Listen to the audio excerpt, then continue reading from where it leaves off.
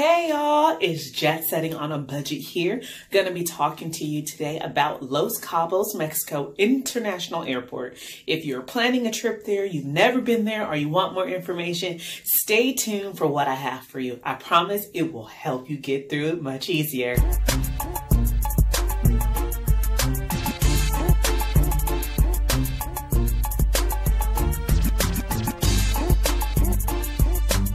So before you land, the flight attendants will come around and they're going to give you a tourist card that you need to fill out, and that's for passport control, and then also a customs form. So on the form, you want to fill out the top and the bottom. The top part, the passport control agent actually takes that from you, and then the bottom part is your Mexico tourist cards. Listen, it's very important that you keep that tourist card with you, because you actually have to turn that back in when you get ready to leave.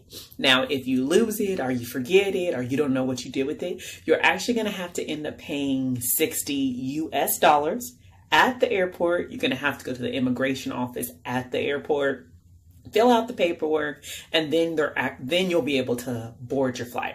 So very important, do not lose it. Make sure you give it to them.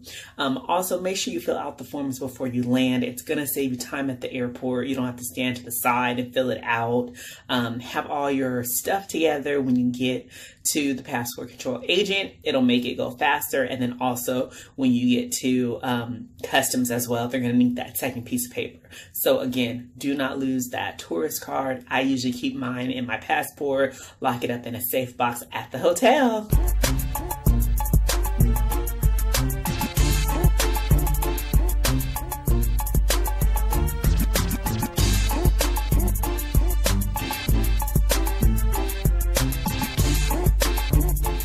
You made it through passport control, you made it through customs, and you are on your way to start your wonderful vacation.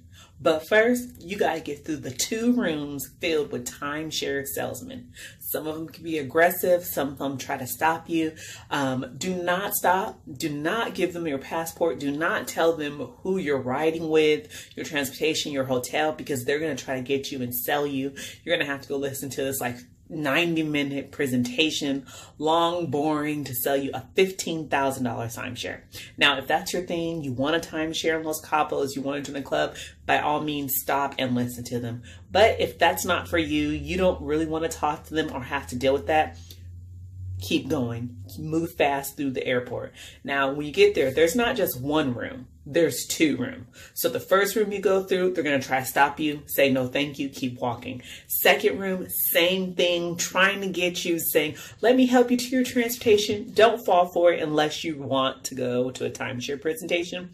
Otherwise, walk out to the airport, see the open blue, wonderful skies, and you will see your transportation there waiting.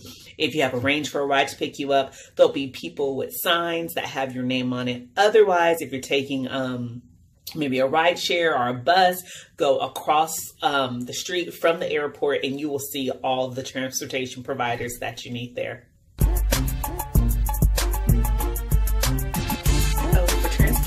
Anytime I go to Cabo, I always use a company called Cabo. They are wonderful, on time. I usually take the shared van. It's $29 round trip. It's air conditioning. They provide cold water bottles for you when you get in. They also give you a voucher, and it has your name and a time to be ready for pickup when you're going back home. I think this is definitely the way to go. Again, they will be across from the exit to the airport, so make sure you go across there. They're in orange shirts and blue bottoms, and they say Cabo on there. You just show them your voucher that you have on the phone, and they'll take you where you need to go. The link to their website will actually be in the description.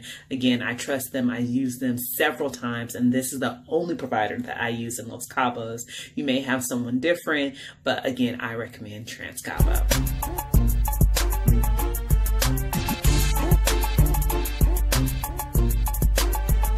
All right. right, here is the bonus tip. It's called the mobile passport. You can download it right to your phone, create an account, add your picture, add your passport information, and then it also has the customs questionnaire on there.